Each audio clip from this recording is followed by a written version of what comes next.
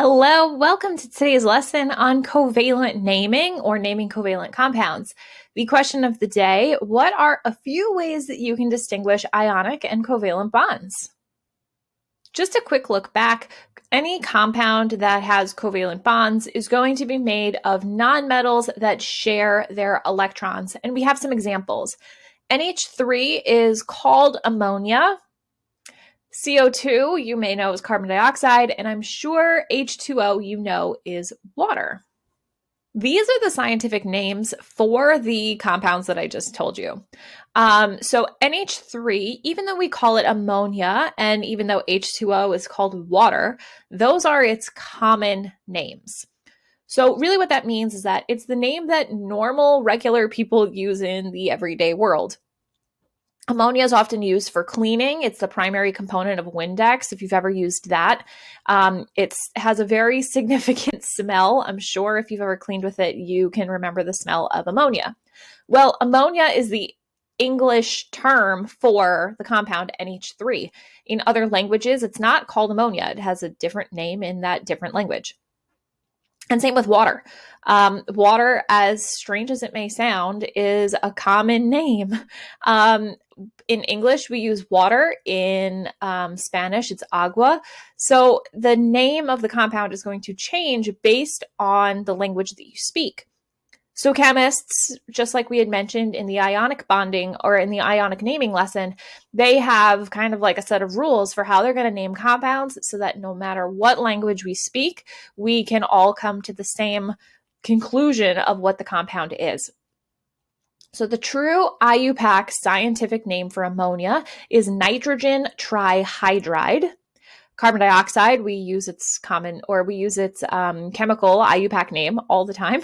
And then water is actually called dihydrogen monoxide. Think of how scary that sounds.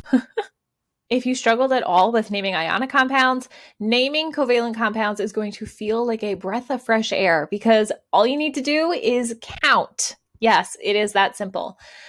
We are going to count the atoms to come up with their specific chemical IUPAC name. Let's take a look at these again. Nitrogen trihydride. What does that really tell you? It tells you there's a nitrogen, and it tells you that there are 3 hydrogens. It tells you the formula. Carbon dioxide. I know bi is often the prefix that we use for 2, but in chemistry we use di. Carbon dioxide tells you there's a carbon and 2 oxygens. Dihydrogen monoxide. Dihydrogen tells you there's 2 hydrogens, and monoxide, think of the prefix mono, tells you there's just 1 oxygen. You're going to love this. We're talking specifically about naming binary covalent compounds, meaning that we're working with a compound that has just 2 elements in it. There are more naming rules depending on if your compound has organic bonds or if it's an organic compound. That has a separate set of naming rules that I'll get to way later. But for now, we're just talking about inorganic binary compounds. So the second element, just like in ionic bonding, is going to have its name changed to "ide." The ending of its name, it will change to "ide." Think of carbon dioxide, nitrogen trihydride, dihydrogen monoxide. Again, the "ide" is going to tell you that this element is bonded. And in this case, the element that comes second is going to change its name when it gets married. Now, I know I said it was super easy, but there are just a few weird things to look out for. So if you have a compound like carbon dioxide, CO2, and you only have 1 atom of the first element, we're not going to use the prefix mono. We're just going to name the element.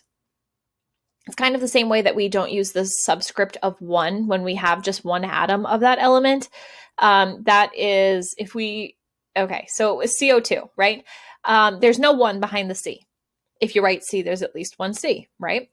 So we're kind of doing that same thing here, but that rule is only going to apply to the first element. So we're not going to write mono carbon dioxide because we don't need to. Just saying carbon dioxide indicates that there's 1 carbon. Carbon monoxide, if you follow the rules of just using prefixes, you would wind up with a double vowel. So you would wind up with carbon monoxide, which sounds kind of silly. I don't know how chemists have decided that the double vowel was just too silly to keep. But in this case, we are just going to use mon instead of mono, but sometimes you will see mono. Like if you had a chlorine, it would be a monochloride. You would use the full prefix, but if you're going to wind up with a double vowel from using a prefix, you're going to drop whichever one kind of makes it sound silly. In this case, you would just drop one of the O's.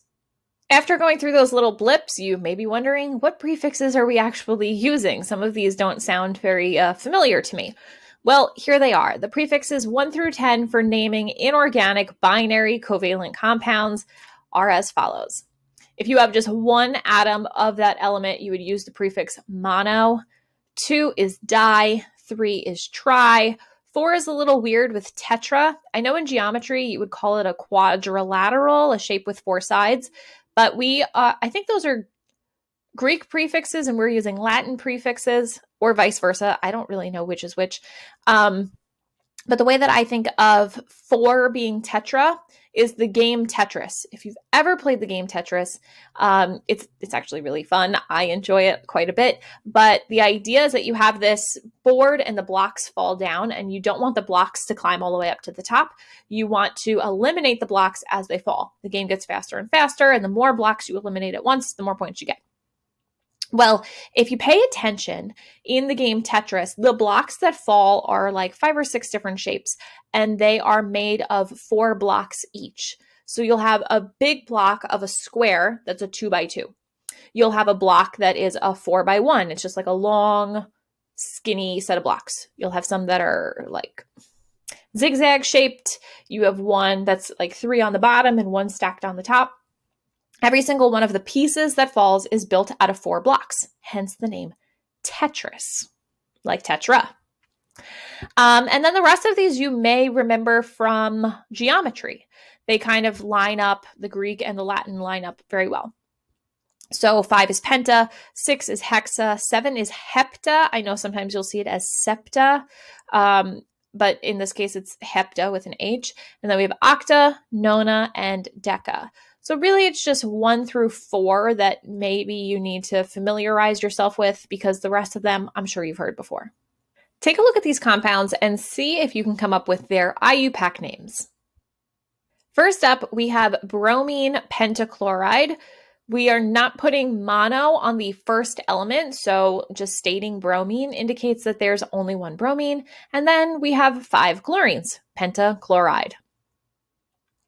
The same mono rule is going to apply in the compound SO3, that is sulfur trioxide. Then we have P2O3, which would be diphosphorus, indicating we have 2 phosphoruses, 2 phosphori, and we have 3 oxygens, so diphosphorus trioxide. And I know that it sounds really silly to just say diphosphorus, because it's the full name of the element. You're just like putting a prefix on it, but that's what we've decided for covalent bonds. I couldn't tell you why. Then we have AS3P5, that is triarsenic pentaphosphide. And this one's a little bit weird because arsenic is actually a metalloid. Metalloids, you may remember, will sometimes act like metals and other times they act like nonmetals. A lot of the time, metals are going to a lot of the time metalloids are going to participate in covalent bonding, and when they do that, they will be the central atom is what we call them. So your arsenic is going to be kind of in the middle with the phosphides around it. When you are a high school chemistry student, it can sometimes be hard to decide whether it's acting like a metal or a nonmetal, which is part of the reason why we love the naming system. If you have prefixes in the name, then you can know that this is bonding with covalent bonds. Arsenic is sharing electrons with phosphorus in the case of triarsenic pentaphosphide. If you had something like arsenic and phosphorus ionically bonding, they would crisscross and it would just be called arsenic phosphide. In that case, you would know that it's an ionic bond because of the way that it's named. So that's part of the reason why we have all of these naming rules, because it can give you a clue as to how the electrons are being either transferred or shared. Then lastly, we have iodine heptafluoride. Again, no mono on the first element. And then hepta is the prefix for 7 fluorines. Now, take a look at these and see if you can come up with their formulas. All right, sulfur dioxide. Sulfur is just sulfur. We don't put the prefix on the first element if it is mono. So that's just going to be sulfur dioxide, 2 oxygens. Then we have dibromine monoxide. So 2 bromines and 1 oxygen. And they go in the same order too. Isn't that nice? There's no need to, unscramble, rearrange, nothing like that. Next up, we have diphosphorus pentoxide, 2 phosphoruses, which remember is P, and then 5 oxygens, which you have O5. Carbon tetrahydride. This one's really cool. Carbon tetrahydride has a few different names. If you are naming it inorganically, carbon tetrahydride would be this right here. CH4, 1 carbon and 4 hydrogens. But you'll see in a future video on organic naming that CH4 is actually an organic compound. In the organic naming system, we call it methane. So technically, this is not the best name for CH4, but just for the sake of practice, it's good to have it here. And then lastly, we have sulfur hexachloride. Again, no mono on that sulfur, so it's just 1, and hexa is the prefix for 6. That's it on covalent naming. Not so bad, right? If you have any questions, leave them in the comment section below the video. Subscribe so you don't miss the next one, and I'll see you there.